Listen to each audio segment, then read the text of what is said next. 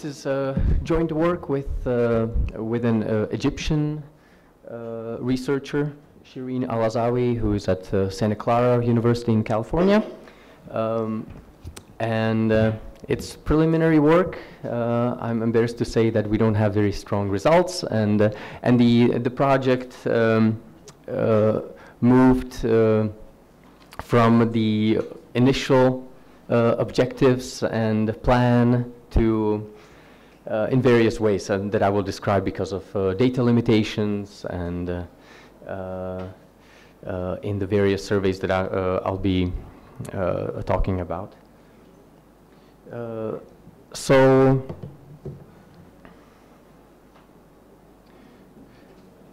we conceptually we started with thinking that there's an inequality puzzle in the Middle East, that some measures of inequality make it look like there's very little inequality. Inequality of incomes is has been found low in a number of MENA countries.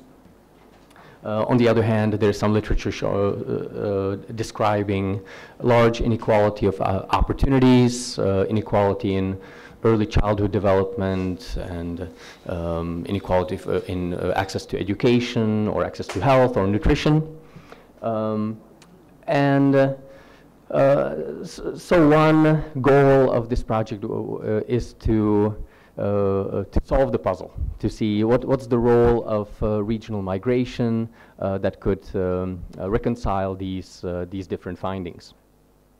The thinking is that migration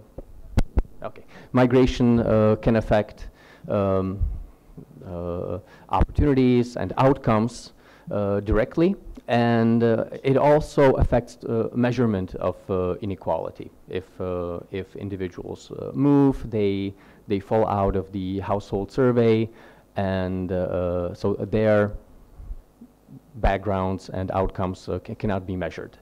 And we wanted to see whether this can explain or the puzzle, or it would even exacerbate the puzzle.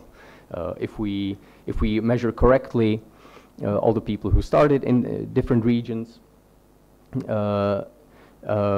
whether the corrected measure of inequality would become more reasonable or even give us a greater puzzle. Okay.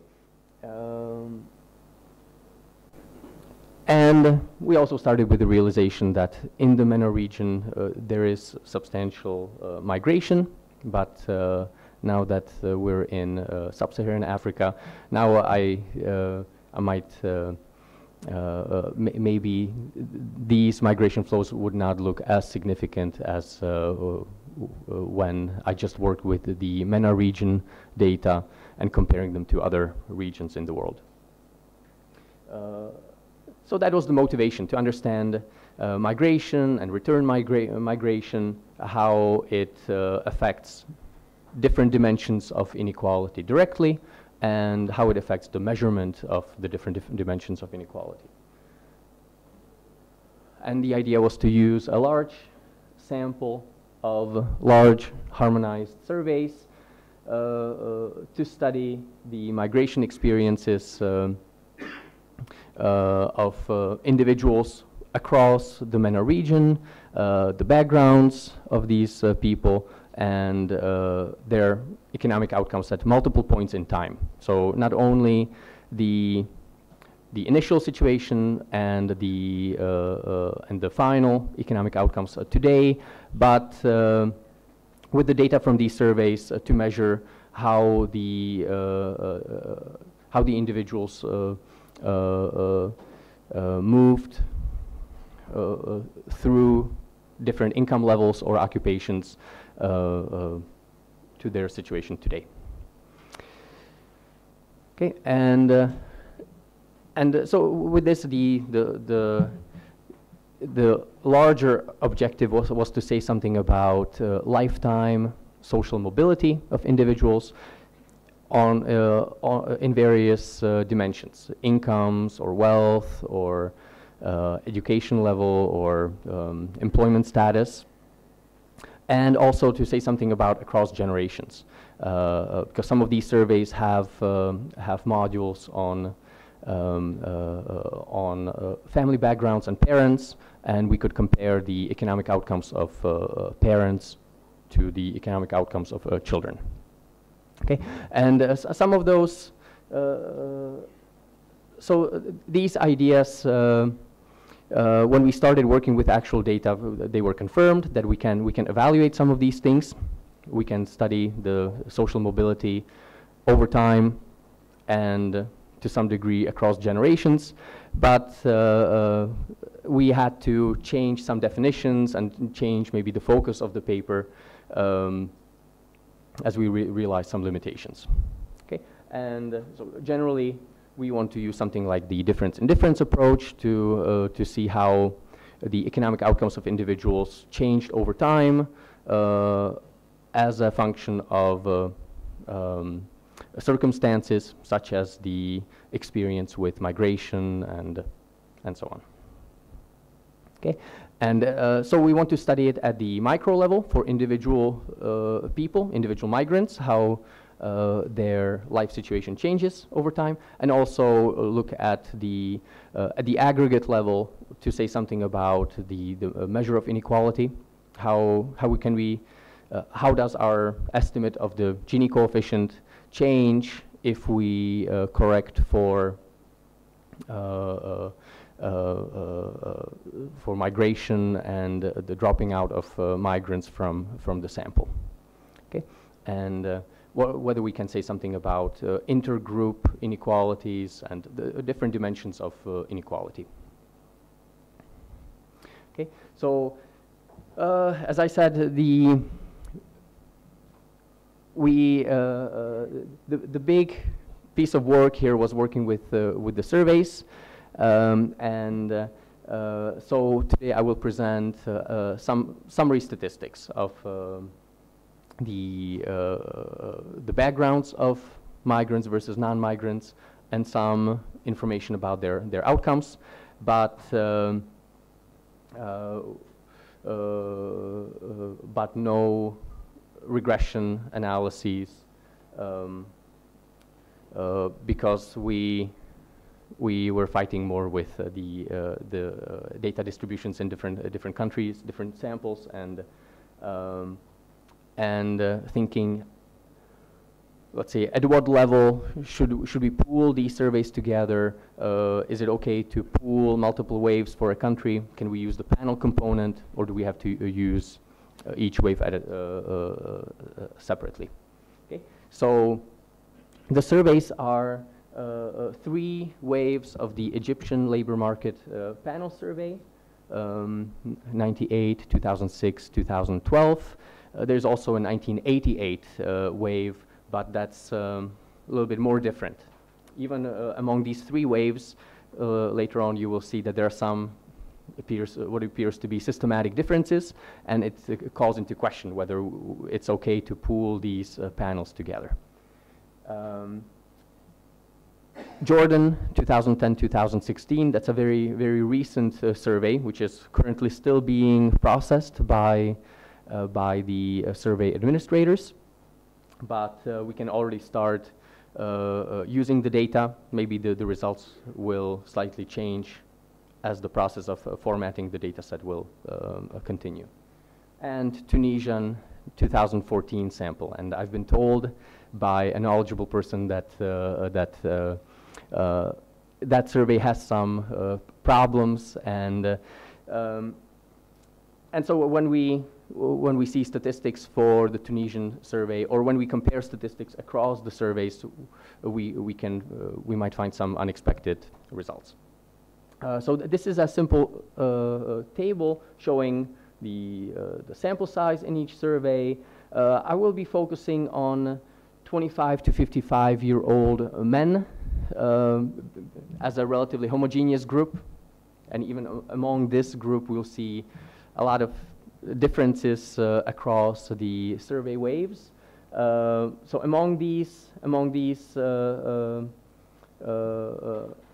to 55-year-old men, we can classify people who as return migrants if they responded in some way to several survey questions. One question is, have you worked abroad for more than 6 months? Another question is, in your last move of residence, did you move from abroad? In the move of your residence before the previous time, was it from abroad? So there are several questions that are asked across most of these surveys, and we use them to classify individuals as return migrants or non-migrants.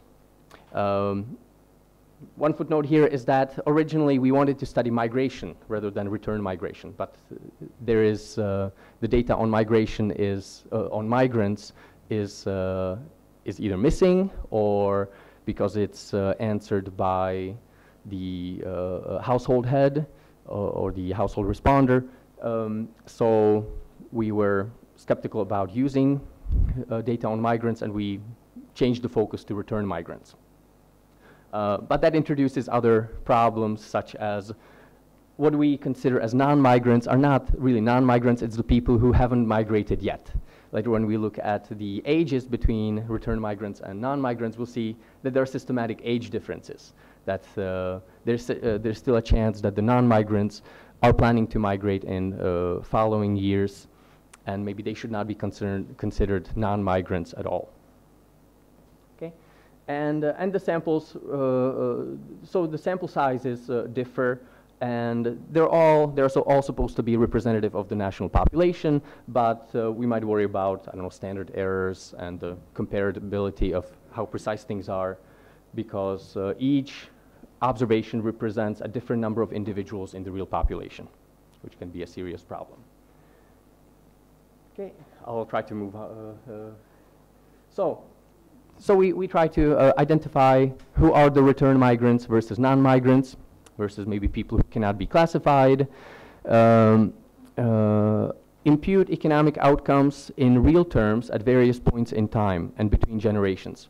So incomes or any outcome in monetary terms is only available for the responding individual for the current time period. So we try to, one idea we had was, well, we can use employment status and occupation of the person in previous time periods and use the distribution of incomes today across occupation groups to impute the incomes in previous time periods. Okay, and that's possible for several points in time where we may not have the exact date when the previous occupation was held by the individual, but we just generally know that we can compare the occupation and income in the current job and occupation and income in the previous job or in the job before the previous job. Okay.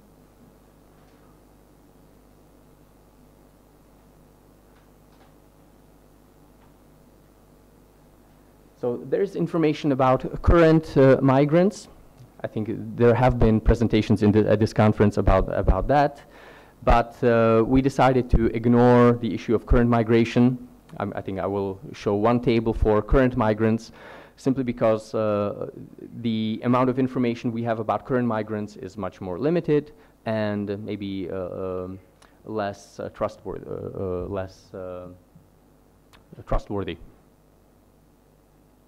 Okay.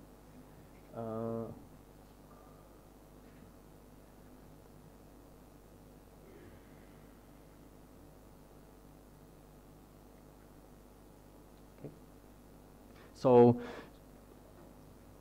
just quickly about, as I said, about earnings, we know what incomes are typical in each occupation or occupation group in the current year, and using the information on the occupation group of the individual in the previous job, in the job before the previous job, or 8 years ago, and the occupation group of the father at the same age as the individual is now, we can use those occupation groups to impute the approximate income that the previous generation was earning, and what the respondent was earning in prior years. Okay, of course that creates noise because we are not taking the whole distribution of incomes at each point in time, but we are essentially summarizing those incomes by the average in each occupation group.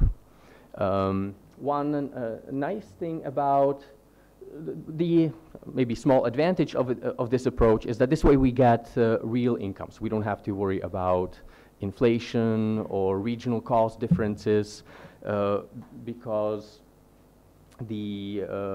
we're taking today's earnings and we are just we are using them to impute prior earnings. Okay, and then another measure of outcome can be the wealth index. So here we take advantage of the different variables in the surveys on household assets and maybe productive agricultural assets, the amount of land that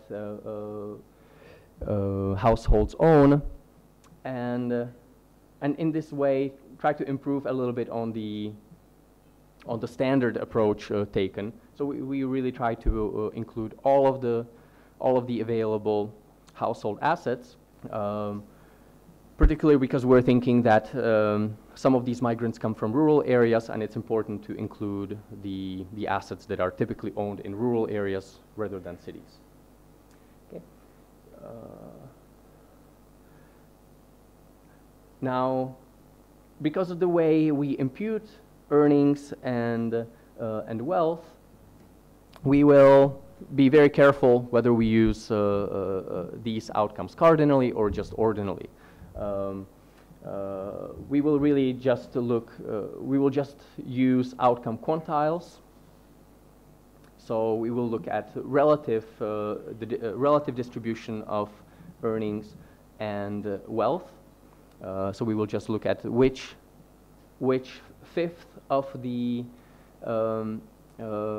sample the individual falls in terms of their earnings and in terms of their wealth. And we will tabulate joint densities of migrants and also of non-migrants on the distribution of outcome quintiles at two alternative points in time. And to get a sense of the mobility, how the individuals moved over time across earnings quintiles or wealth quintiles, we will compute this Shorrock's mobility measure or mobility index, which really compares. It's a simple indicator of the percent of sample who retained their position in the distribution of earnings compared to the individuals who moved up or down from the previous position. Okay.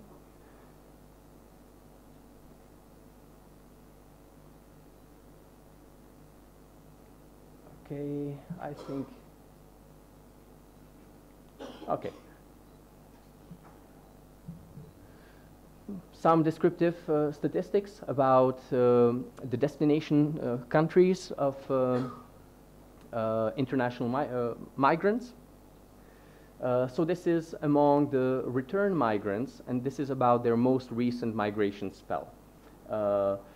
One conclusion from this table is that across the different years, different countries and years, there are different patterns of out-migration.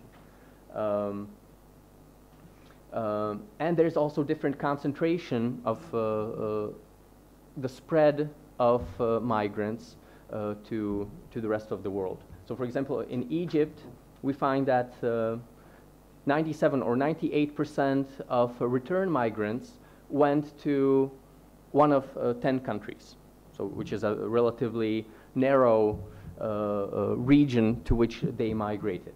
But let's say in Jordan, only 85% of migrants went into one of the 10 countries, and the other 15% of migrants went to other countries in the world. So I think one finding here is that there are systematic differences between where people migrate to from Egypt versus Jordan, and Tunisia is somewhere in between.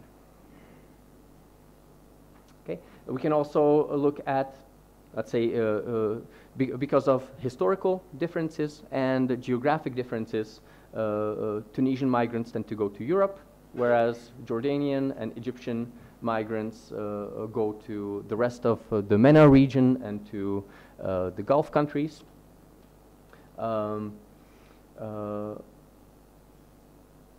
And that might affect the economic outcomes of these migrants.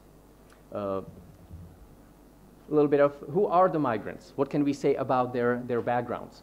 Well, we can, for the current migrants, we can just compare, there's limited information on them, but we can compare the earnings in the occupation group from which they migrated. So here the sample is limited to people who were in the labor market, and they were working before they migrated. And these numbers are the average earnings in the occupation group where they worked, compared to the overall average. And we find that typically migrants came from lower income occupation groups. It would appear that in Egypt in 2006, these migrants earned 125 Egyptian pounds compared to 304, so less than half of the general mean. But we see it, so in Egypt 2012, again, the migrants came from relatively less paid occupation groups. In Tunisia, the same thing. But in Jordan, we see a completely different picture.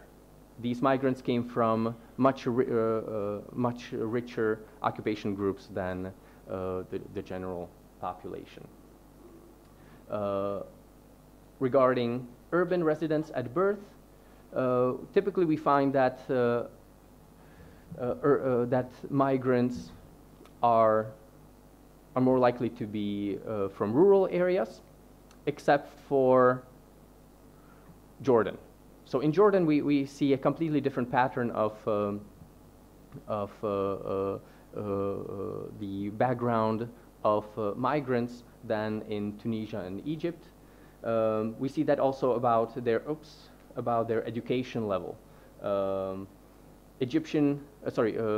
Jordanian migrants are much more likely to be college educated than non-migrants, whereas in Egypt and in Tunisia, it's the less educated individuals who tend to migrate. Mean age, the people who went through migration already are older than the people who have not gone through migration yet. So that creates the concern that we need to control for age to really distill who is a non-migrant or who is a not yet migrant. In terms of economic outcomes, we can look at different outcomes. Individual wage earnings, household wage earnings per capita, or household wage earnings, wealth index per capita, wealth index, whether the individuals have a contract job or formal job. Generally, I think we find that the return migrants are doing better than non-migrants in the current time period. So now we would have to carefully look at how they compared before their migration spell to how they compare after the migration spell. In this table, we can look at average earnings between return migrants and non-return migrants currently, in the previous occupation group, in the occupation group before the previous occupation, 8 years prior, and father's occupation. I think one interesting fact here is that when we look at fathers' earnings, we don't see too much difference. These, there is no systematic pattern whether fathers of migrants or fathers of non-migrants earned more. But if we look at the following outcomes, in the current job, previous job, before previous job, systematically migrants become more successful than non-migrants. We can draw a picture like this, showing that generally we see some upward trend in the occupation groups held by parents and held by the individuals 8 years ago, positioned before the previous job, and today.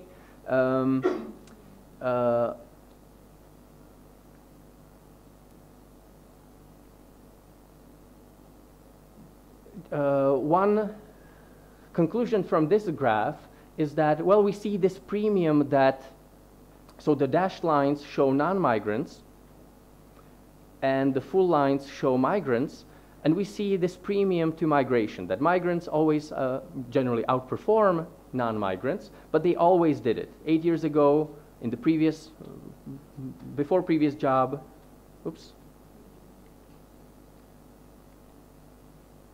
as well as today. So it's hard to attribute this migration premium to the migration spell. It could be some self-selection where these individuals, so maybe one way to summarize is that there don't appear to be family effects, but individual effects, that these individuals were performing better even 8 years ago, regardless of when they actually migrated. I will just show, to compare, that's the last slide I will show, we can compare the income quintiles that the non-migrants or return migrants are today compared to where they were 8 years ago. Or we can use a different point in time, such as the father's occupation group earnings, and we can see what is the extent of mobility.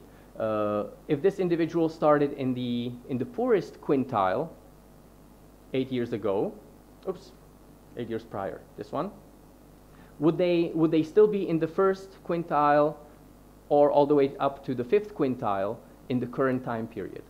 To get a simple measure of the social mobility, we would look at the individuals who are on the diagonal of this matrix and individuals who are off the diagonal. And we might also compare individuals who are up here compared to individuals who are down here, who improved their relative standing in the society or whose economic standing became worse off. The one thing that I will just mention is that return migrants show much more mobility than non-migrants. Just looking at the Shorrock's mobility index, we would see across all the survey waves that the index of mobility is higher among return migrants than non-migrants. So whether that's because of selection problems or because of the actual return to migration, we see that migrants tend to move more between their original economic position and the economic position today. Thank you so much.